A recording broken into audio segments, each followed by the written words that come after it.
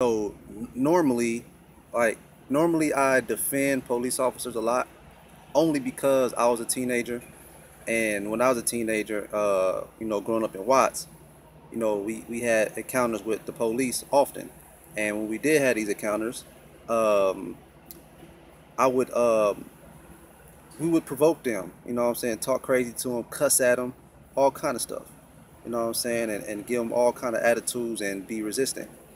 You know what I'm saying? And that's why as an adult I defend officers, because young teens have they do this a lot. You know what I'm saying?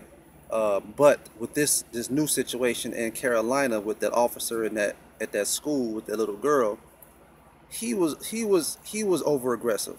He went too far. You know what I'm saying? He used too much force. He was out of line. You know what I mean?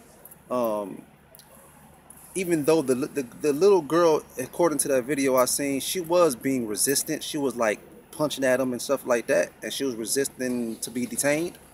But still, he used too much. He used too much force. In the video, he attempted to take her out of her desk, but he ended up slamming the whole desk while she was in it still. Slammed the desk and then dragged her across the room and detained her.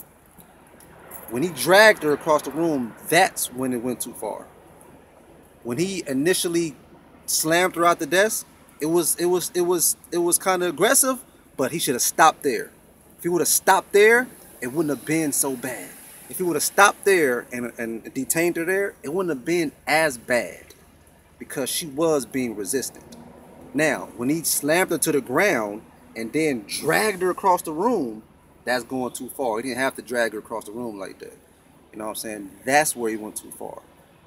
He slammed her. She was being resistant. That's it. Detain her right there. Dragging her across the room, you're feeling some kind of way, and you lost your character as an officer. You know what I'm saying? You went too far. So I believe, yes, he deserved to be fired. And officers, if you're watching this, watch what you do. You know what I'm saying? Don't go too far with your arrest. You know what I'm saying? Hopefully this will teach a lot of you to relax. You know what I'm saying? Especially with the young teens, because they got a lot of adrenaline pumping, and they think they're still young. They automatically think that you're the enemy. So the officers have to learn how to deal with teenagers, young black teenagers. You have to. You know what I'm saying? And I think things will get better going from there.